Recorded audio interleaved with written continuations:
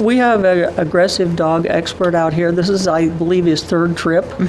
And he teaches all of our academies now. He also had gone in and taught all of our officers after we had our dog shooting. We never wanted that to ever happen again.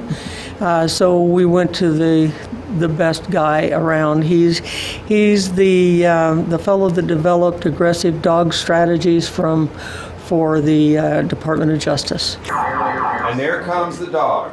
All right, at this point, we've been warned that there might be a dog present, not necessarily by dispatch, by the presence of toys. Dog comes around the corner, but you have some space here to make decisions. Throughout Nye County, we interact with animals, and animal control isn't always there. So therefore, people have to be able to read animals. Years ago, we had to read horses and cows, sheep, that kind of thing. But anymore, it's just it's smaller animals. Well, he's basically teaching alternative actions. And only use deadly force when it's absolutely necessary. And to be able to justify that deadly force.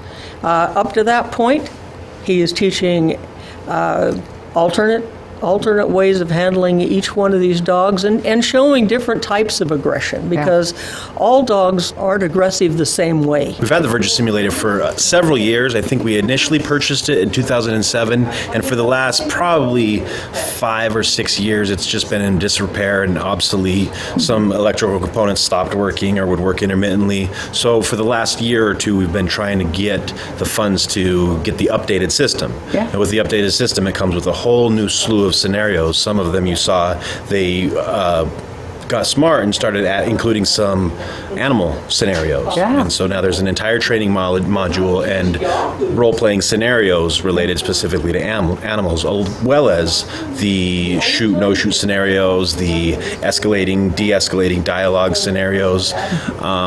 Some of the scenarios that are covered, there's a lot of mental health issues that are intended to train the students to learn how to adjust their dialogue and their demeanor when they're interacting with somebody that might have a mental illness. Very important. There's one scenario in particular where a second officer arrives on scene after the student officer has calmed the mentally disturbed individual down, and that agitates the situation. And the intent behind that is to teach them that it's okay to ask your fellow officer to take a minor role in this call. I've got this under control. Let me keep this dialogue going. You're agitating the situation. It's very realistic, and even I'm not a great actor, and even it's hard to not get immersed in the scenarios and play along, and you start to feel the energy and the sort of adrenaline that goes along with the scenario that you're playing out. It gives us a chance to expose them to these what-if scenarios that we can talk about all day long.